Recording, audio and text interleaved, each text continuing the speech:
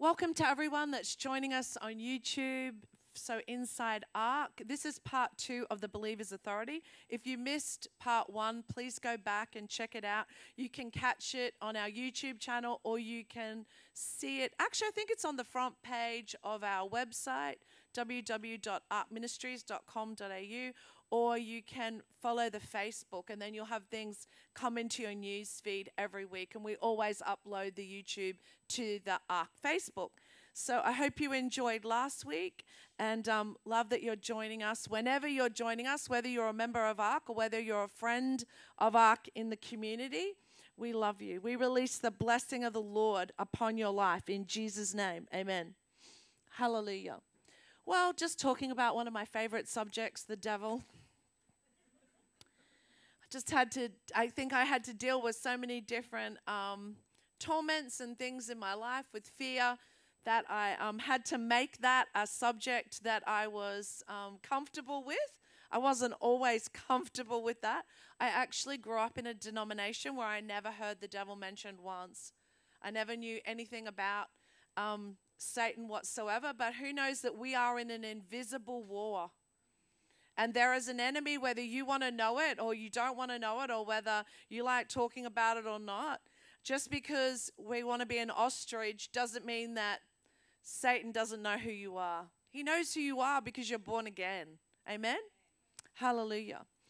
So last week we spoke about how the enemy takes our authority from us, that he doesn't have any authority, and he does that by sending out rogue thoughts, and he deceives us. So as I just said to everyone watching on YouTube, if you didn't catch last week, please catch it, because I went into great detail as who Satan is and who we are, so that we really establish our authority, that he is a fallen angel. Amen. He is not made in the God class. Hallelujah.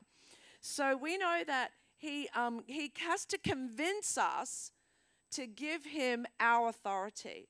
So, Lord, we just thank you this morning for your word. We thank you, Lord, that you want to set captives free. Lord, we all are captive in areas of our thinking. And, Lord, we just speak freedom here this morning in Jesus' name.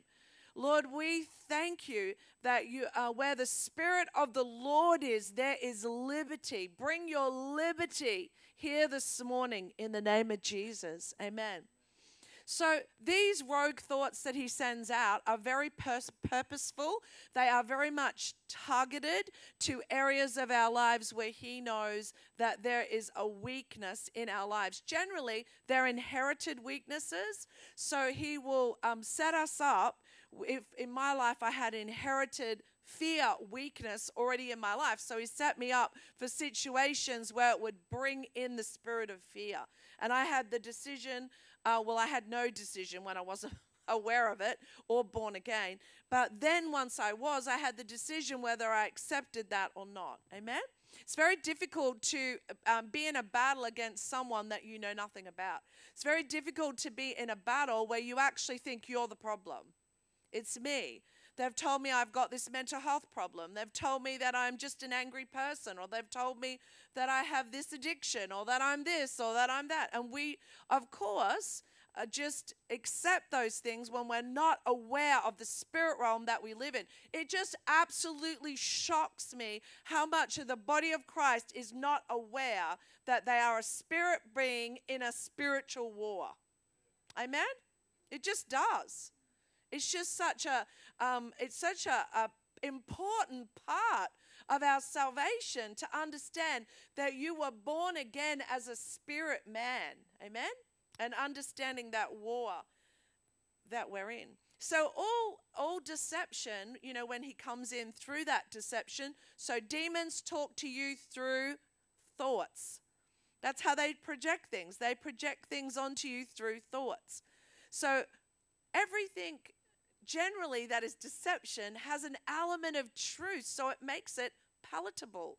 It makes it, you can receive it. There's always something in it, especially if they're accusations about ourselves, telling us how weak we are, what a failure we are, all of those things. We will quickly agree the wrong way with our adversary. When I have accusations in the spirit realm, if the enemy is saying to me, you are too fearful to forgive that person, or you are too fearful of being out of control in that situation, or you are too fearful of whatever, I will quickly agree, as it says in the Word of God, with my adversary and go straight to God and say, I just repent of any fear that I've been operating in this area.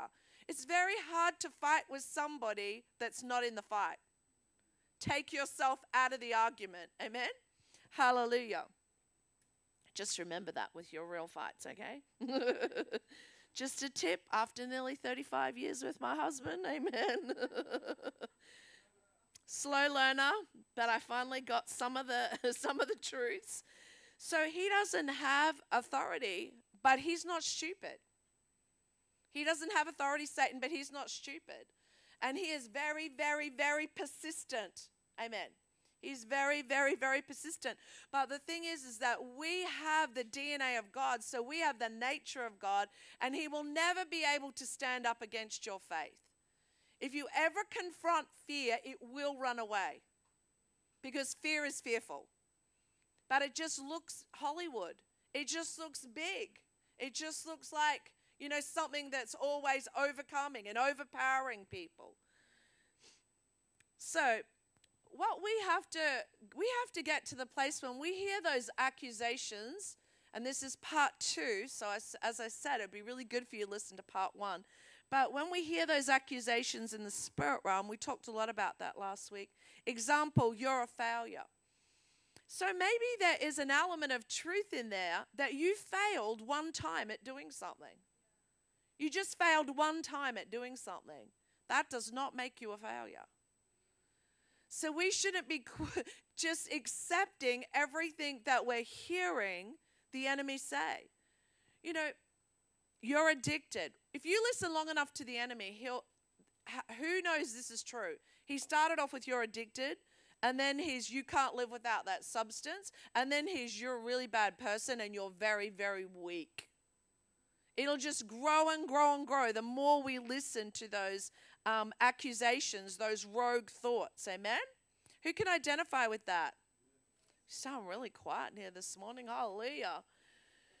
So what we have to realize is that you're not a weak person if you have an addiction. You just have unprocessed emotions. And that was your way, your outlet, whatever. Whether it be panic attacks was mine, and maybe spending money is yours. I don't know. Or something else is yours. So I don't want to give you a list of things that we call addictions, because what about just being addicted to being in control? That's a really bad one. Can't be out of control. So the first and foremost thing that you've got to realize in situations like this, because we all hear these accusations. It's not just me that hears them. Everyone in this room hears them. And we are all in charge of our own inner kingdom, our own inner thought life. Amen? We're all in charge of that life. And everyone said, amen.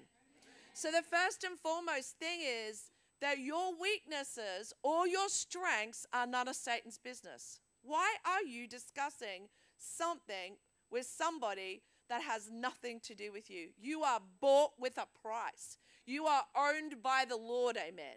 When the enemy comes going, knack, knack, knack, knack, you're this, you're that, what has it got? You need to say it out loud. I am none of your business. I don't care what you're going through or what you feel, when people use the word sin, separation from God, whatever you think it is that you're doing in your life, it's none of Satan's business. And we have to keep a central thought that when those things happen, we don't have to agree. We can change the way we think.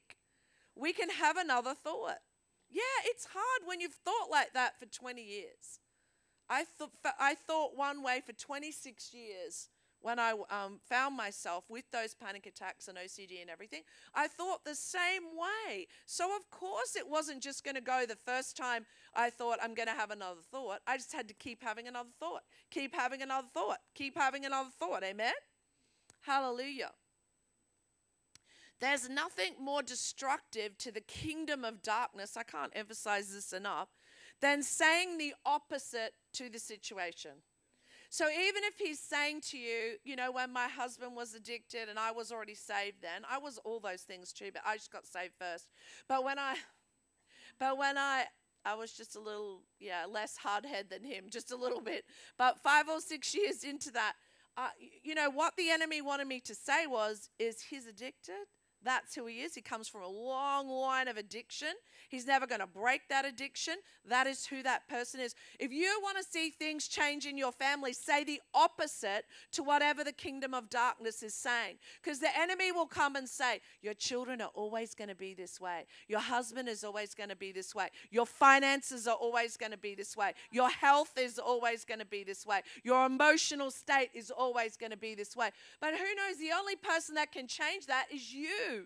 And the thing is, we have a metron of authority in our families. If you are the only person that understands the word of God, you're the one serving God, and maybe they know God, but they're just not familiar with the authority of God, then you have authority. You have authority in your extended family. You can even have authority even if they're close, you know, bought in family, like close friends and things that come underneath your family title or whatever. And we have to get to that place where we realize that we are the righteousness of God in Christ Jesus, and that is the reason why we can say those things about us. We can say we are delivered. We can say we have a sound mind. I said things like this: he makes good choices, good decisions. It's great to just pray, oh God, give them the encounter. I want this too. Do a, Saul to Paul, Damascus encounter, strike them down with the glory of God and that's awesome. But what about practically? Start confessing practically. They make good decisions. They have a sound mind. They are not lorded over by any addiction. They rule and reign in their lives. Amen. Because when you were saved, that word saved, soteria, means freedom, means wholeness, means deliverance. It says you and your household. You and your household could partake of the same freedom. But we have to say it. We have to demand it, really, in our family, amen. But it's so tempting. I'm not crazy. It's tempting to look at the situation and say, no, it's hopeless. It's never changing. It's always going to be the same way. And, whatever. I had a girlfriend and her husband wasn't in the Lord, and he really hated me because he thought I was crazy. Well, you get that, right? Because I was a little bit more extra from the time I was born again. A little bit extra. And I was holding meetings in her house. Of course, when he wasn't home, when he was at work, we would hold ladies' meetings and people get spirit-filled. And this was not in my hometown where I always did it. This is where my mum was living with my dad, who was working in Yeppoon. So this was in that area. So we would go around to her house. And she believed for that husband for all those years. And I tell you what, he said I wasn't allowed. Well, Christians weren't basically allowed in the house. He would throw them out. He was pretty antichrist. Like, he was pretty against it. And he got saved after that many years. Something happened to him when he was working at the mines. And he just rang up one day. And it was just incredible. And I thought, that is the faithfulness of that woman, just believing and confessing that for all those years. I mean, I don't even know if I could have done it that long. I probably would have killed him. He wouldn't be alive if I had to go that long. But anyway, no, I'd be faithful to the end, praise the Lord. Not. So Satan isn't made in God's class, and we have to keep reminding ourselves that we are made in the class of God. We were made in his likeness and image, with his DNA, with his character, amen? Hallelujah. That he is a fallen angel, as we talked about last week. So only man carries authority upon the earth. And we know that Jesus said in Luke 10:19, I have given you authority to trample demonic things, snakes and scorpions, and to overcome. You have the power to overcome all the power, all, A-L-L, because we always think, but I have this strange addiction, or I have this strange disease, or I have a difficult husband. Meet my husband. You ain't me seem difficult. Hallelujah. I have something, my children are worse than anyone else's children. Guess what? No, they're not. Amen. Hallelujah. So to overcome all the power of the enemy, and nothing will harm you. So he's really skilled at deceiving mankind. That's the thing. He's been doing this for thousands of years.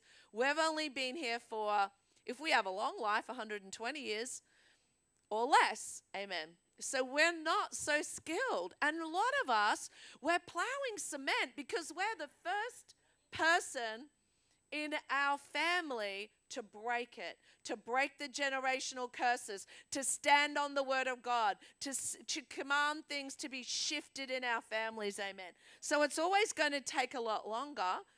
We look at some of the families, some of the well-known people, and we think, oh, they're fifth generation pastors, or they're sixth generation. I don't mean just pastors. I mean knowing the word of God. Wow, that makes a lot of difference when you're the first one to stand up against the enemy and say, leave my family alone, amen, and command him to go. And it takes some guts, hallelujah. So we know that Jesus came as a man. I want to talk a little bit more today about some of those things I talked about last week. Some of them I didn't, but I want to talk a little bit more about the power of sin and death and what we're being set free from and what we have the power to do. So we know that the first time that sin and death was accepted in a man, it was Adam, and it was an act of treason. And the second time, it says in 1 Corinthians 15, Jesus is the second Adam, it was an act of love. So he took that curse of sin and death. Galatians 3:3 tells us that in his own body. So what was that curse? If you look at Deuteronomy 28, 1-14 is the blessings. We all know the blessing. Blessed coming in, blessed going out. Blessed is the fruit of my womb. Blessed are my baskets. Blessed in the field. Blessed, blah, blah, blah. Blessed, blessed, blessed, blessed. But not many people are going to do some light reading verse 14-68. Whoa. They are the curses. Let me just read a couple of these curses and see if they sound familiar. Your life shall hang in doubt day and night. You shall be worried and have no assurance of your life. In the morning you shall say, I wish that it was evening. In the evening you shall say, I wish that it was morning. Because of the anxiety and the dread of your minds and hearts and the sights which you shall see with your own eyes. And the Lord shall bring you into Egypt again with ships by the way about which I said to you, you shall never see it again. And there you shall be sold to your enemies and be in bondage. They're the things: captivity, bondage, fear, anxiety, dread. And it's filled the earth at the moment, hasn't it? Because so much is going on, and there's such an insecurity about what's happening. That's why we have to really rise up as the ecclesia and realize we are going to rule and reign, amen, in the midst of our enemies. And we're not going to have perfect governments or economies or people ruling in our nations or whatever it is that we think that we need to have a perfect life. Amen. What we need is that last song. We need Jesus. We need more of Jesus. Amen. Hallelujah. Because Jesus bore the curse in his body, we can confidently, why can we say Romans 6:14, where we talk about, for sin shall not have dominion over you, for you are not under the law, but under grace. We can say that because that the law was the curse of sin and death was carried in Jesus' body. So before Jesus came, you were subject, those cursings and blessings said, if you follow the commandments of the Lord, all these blessings will overtake you. And if you don't, all these curses will overtake you. Until we came into grace, and we were allowed to make mistakes. And everyone said, hallelujah, hallelujah, hallelujah. because we all make lots of them. Hallelujah. We're no longer under the law of sin and death. You might think something has power over you, but that is the smokescreen of the devil. It is such a lie. He does not have power over you. Amen. We're not under the law of sin and death, but we're under the spirit of life, as it says in Romans 8:2, of Christ Jesus. We're now under the spirit of life. So we were once captive to the law of sin and death. We couldn't think outside of that law. You didn't have a power to overcome addiction. You didn't have the power to forgive. You didn't have the power to stay out of offense. You didn't have the power to manage your inner thought life and not want to kill every person on the road. If you're a road rager. Just saying, praise the Lord. Just chuck that in there for the road ragers this morning. So there was a time when we were completely trapped in sin and death. We were completely trapped by our own thoughts. Isn't that terrible? I don't know. I think the devil just must be so shocked when he initially deceived man. Because when he looks at man, he looks at Jesus. He looks at the anointed one. He looks at the cross of Calvary. He sees into eternity what his destination is, amen. He looks at man as powerful and mighty. So that I believe the first time, which was in the garden, the first time he got man to be deceived was when he said to them, come on now, let's eat of the tree. So they didn't just disobey God, they obeyed Satan. That's what we do. And fell into agreement with that and gave it the power that it needed to launch that Adamic bloodline. And every one of us was born under the Adamic bloodline until we made the decision to come out of the law of sin and death. Amen. He provided that at the cross. On the third day, didn't he? He went 3 days into hell. He took the keys of death and hell, amen. He took the keys that death and sin had over our lives. We were once captive to that. You know, dead men aren't under the law. That's what the Word of God says. It says you're no longer under the law if you die. So if we keep bringing ourselves under the law in areas of our life, then we know we're not dead in that area. And that's not for us to try and kill ourselves off. You will exhaust yourself out.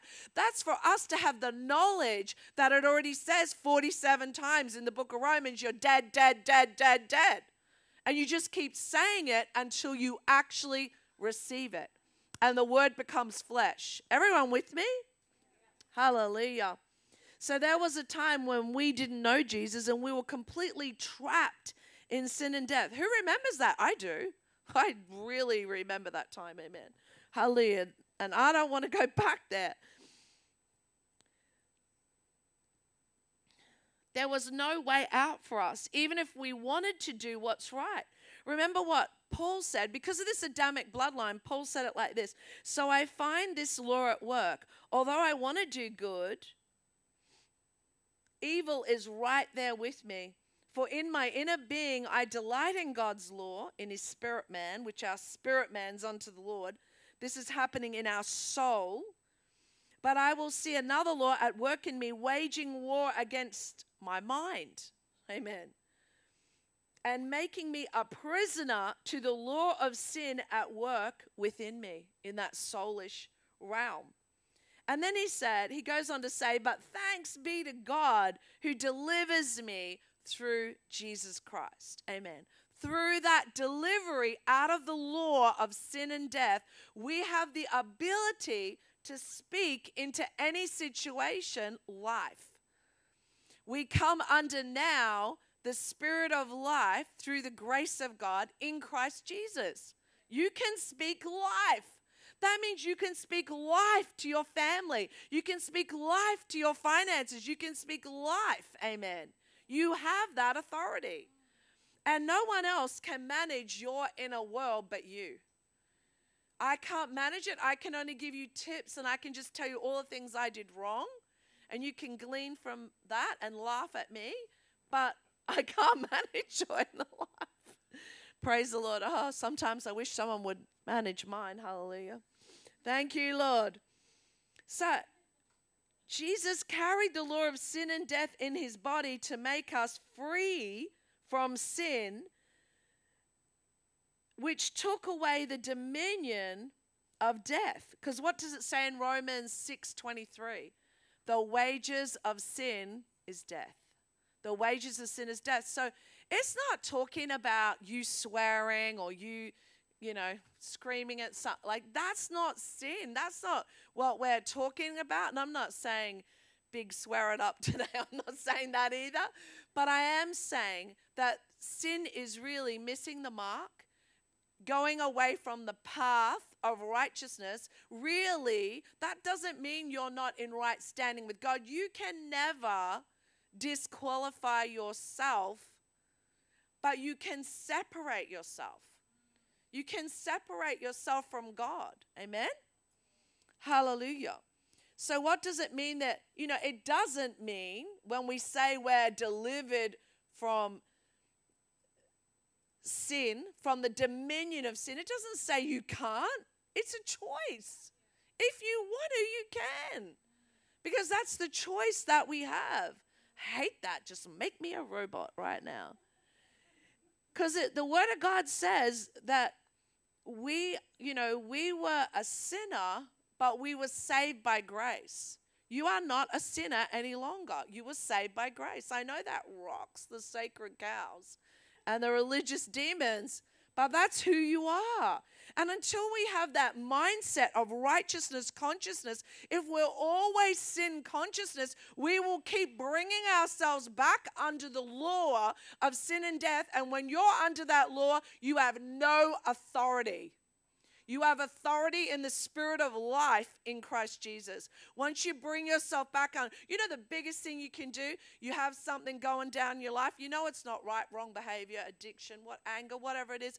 And as soon as it happens, you go, ugh. Isolate. This is what we all want to do. Cut everyone off. Not talking to anyone. Inward, become really analytical about yourself. That is not the time to analyze yourself. That is the time that you say, I am the righteousness of God, and my sin, my shortfalls, my weaknesses have nothing to do with you, Satan, whatsoever. That is not the time that you separate from God. That is the time that you run. It's really strange. All through worship, I felt the Lord was saying, run into God, run into God, run into God, as a corporate word for all of us. Run into God, run into God. He is a high tower to the righteous. Amen. In a time of trouble. Hallelujah. So, you were a sinner, but you were saved by grace. It doesn't mean you can't sin. You can sin if you want to. You can do whatever you want to do. That's the freedom of God. Amen. The freedom is that you came out from the law of sin and death where you were enslaved, where you were entrapped in that old curse and there was nothing you could do about it. But now you have freedom to make the decision. But my advice to you is stand in your righteousness. I don't care, on your worst day, confess I'm the righteousness of God. Nothing boils the devil over more.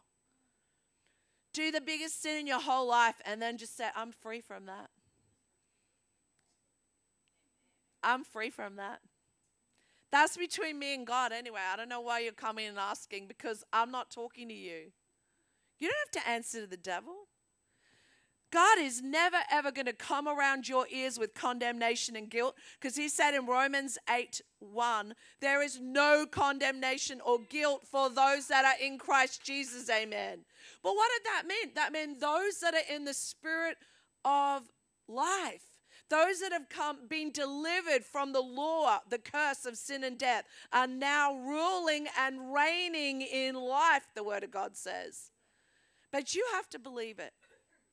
You know the cycle of addiction. I've taught on addiction years ago when I was doing Breaking Bondages. I had studied on that cycle addiction for months because I had so much addiction in my own family.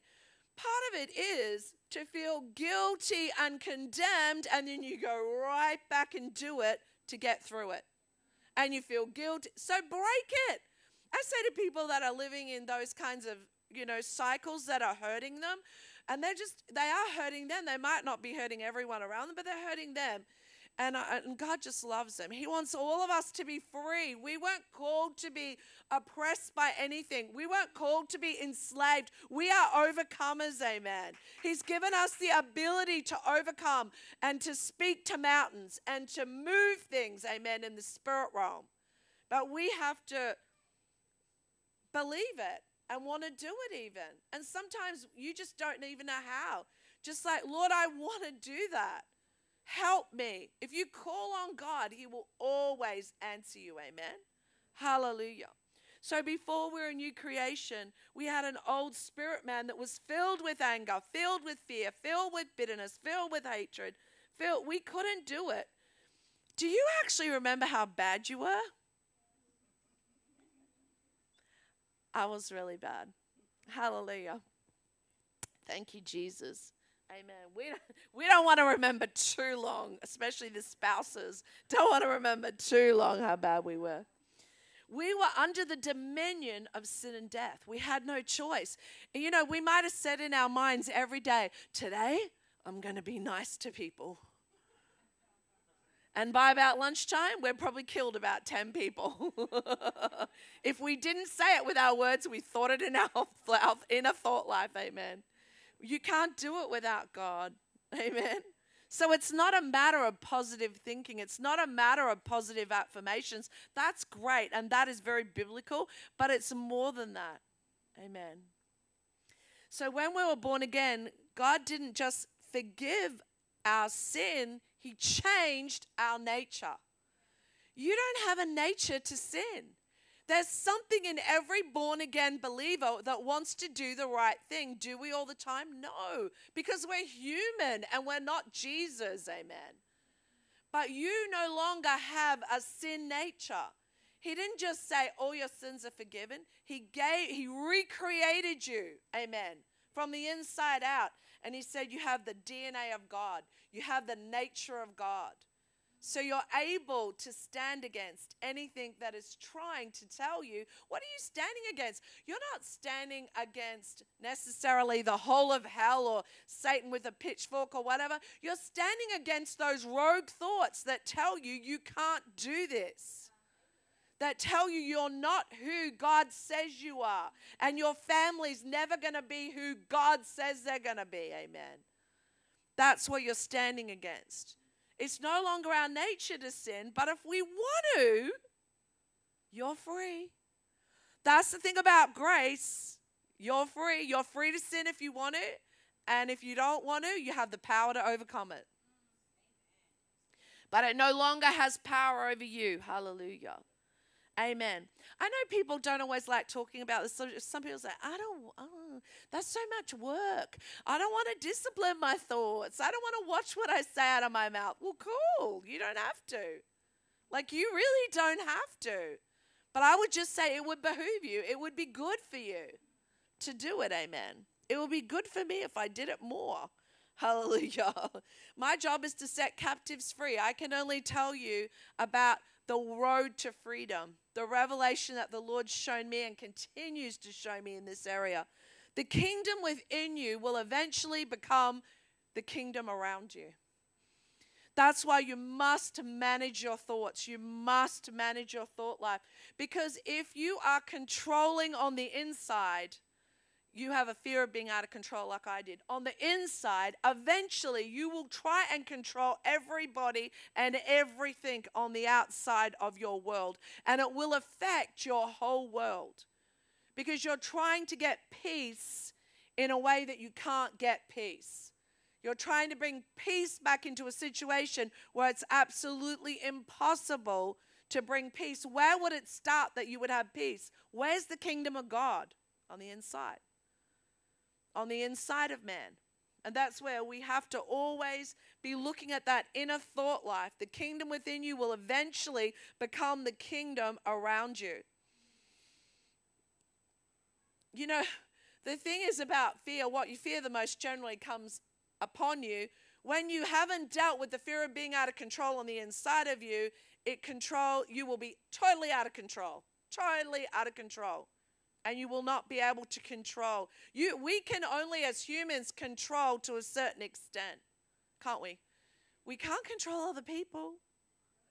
We can't control some situations and circumstances that we find ourselves in, amen?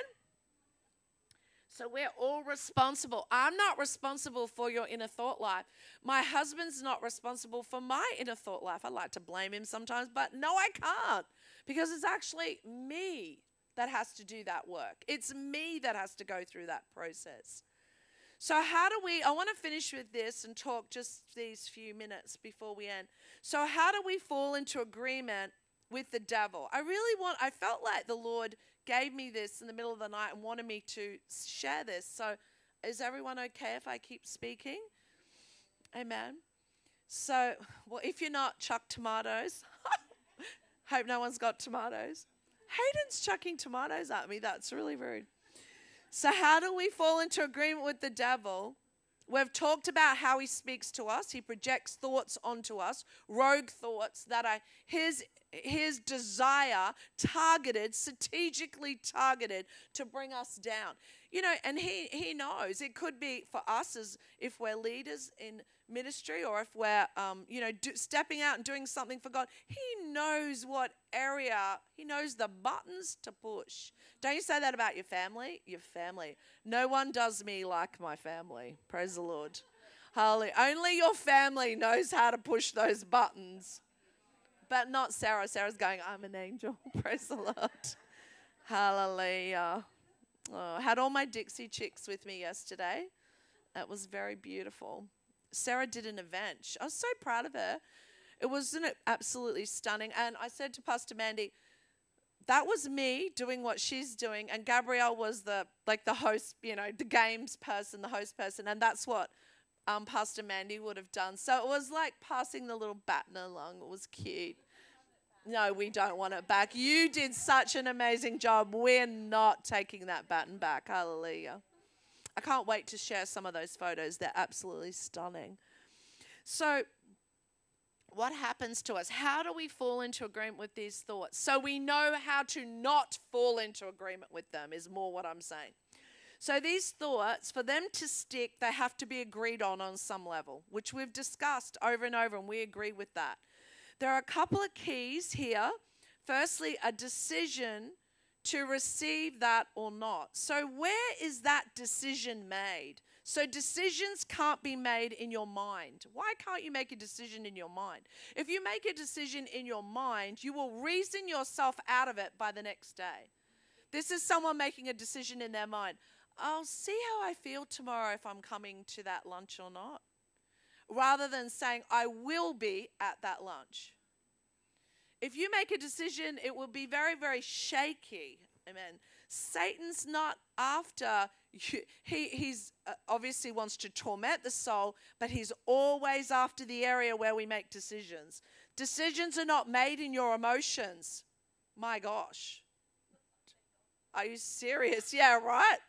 I would be on a big roller coaster. I could hate you one day, love you the next, hate myself one day, love me the next, whatever. So that's not where he's after, but decisions are made in your will. Notice that person said, I will be at that lunch tomorrow. Well, 58 things may come against them, but I bet they're going to get there. But the person that says, well, just see how I feel, I'm going to wake up and you're as good as done as a dinner. Amen. Because Satan knows exactly that you're floundering in that area of, I'm just going to, we're never going to wake up and have everything fall into our lap or fall in line the way we want it to in life. We have to make decisions with our will.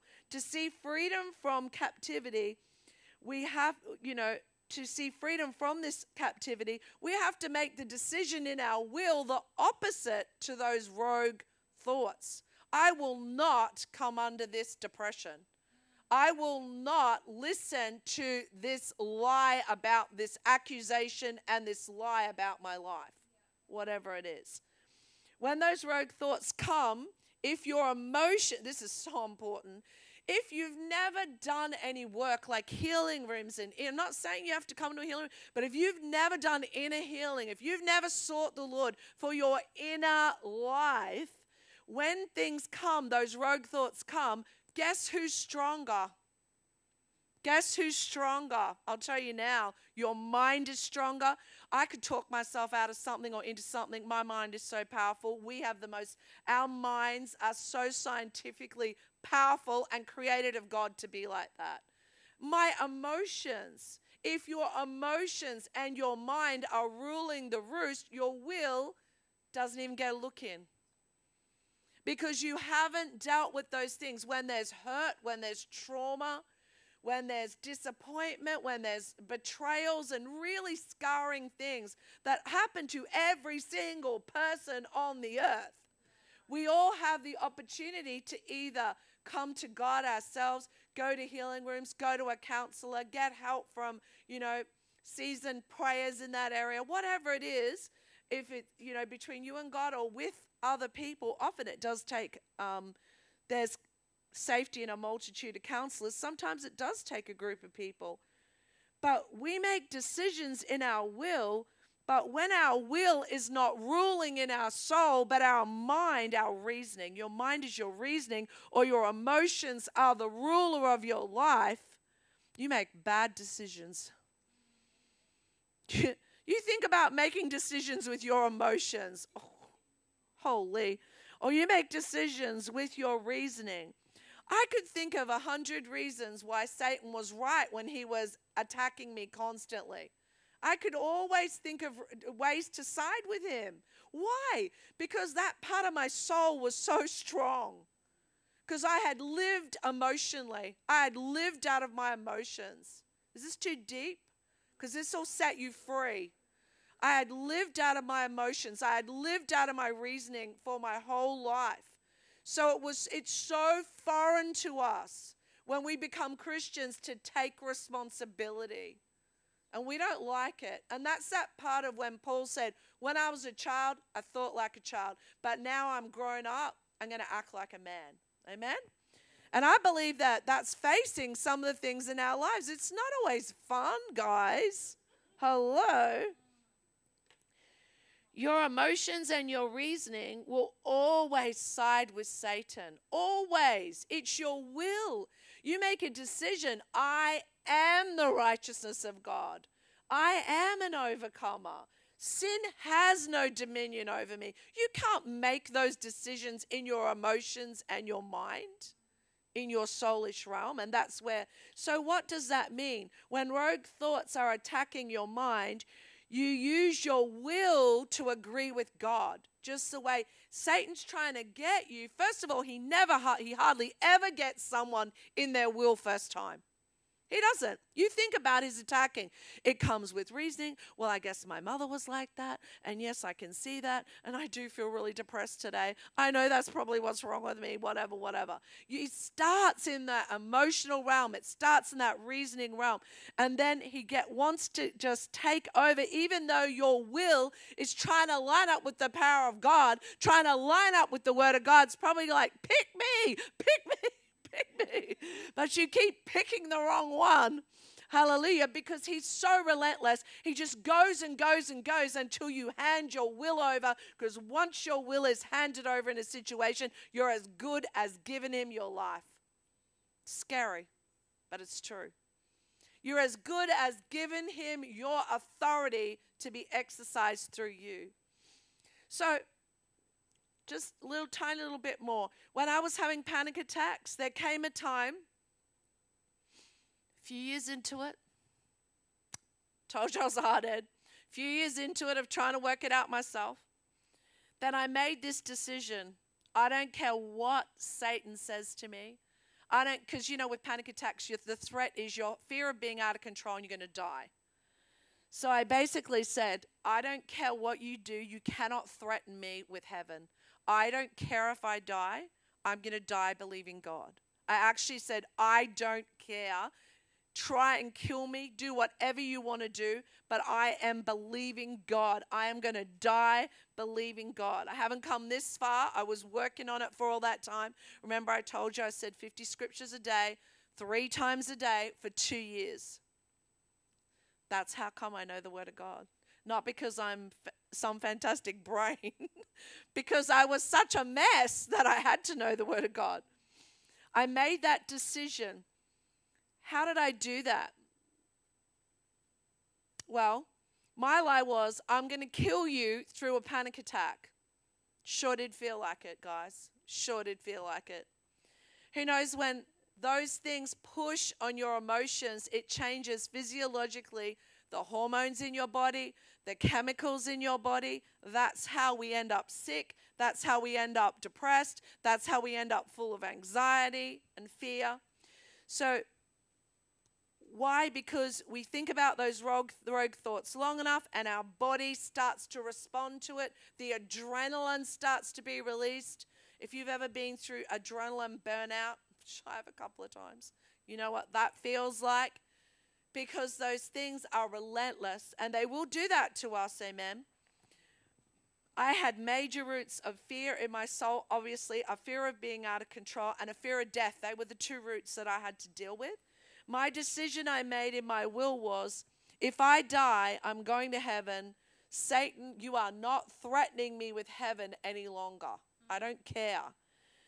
Did the panic attack stop right away? No, but immediately I gained authority. So the only way I can describe it. Did the panic attack stop? No, but I actually knew somehow through that decision in my will, that one decision completely turned the rudder of a very big ship that was on the road to destruction. That one decision, when we talk about decisions in our lives. His stronghold over my mind, was weakened through that one decision. It was weakened. And when I started to act on the Word of God and believe the Word of God, there was an authority there that was never there before. Why? Because He had my will. God can do nothing apart from your will. He had me. Lock, stock, and barrel, because I did not understand the invisible war that we live in. Amen. I still had to manage my inner thought life and allow the Lord to transform my mind with the Word of God and with encounters of His love and encounters of God, of course. But all change starts with one decision in our will. One decision.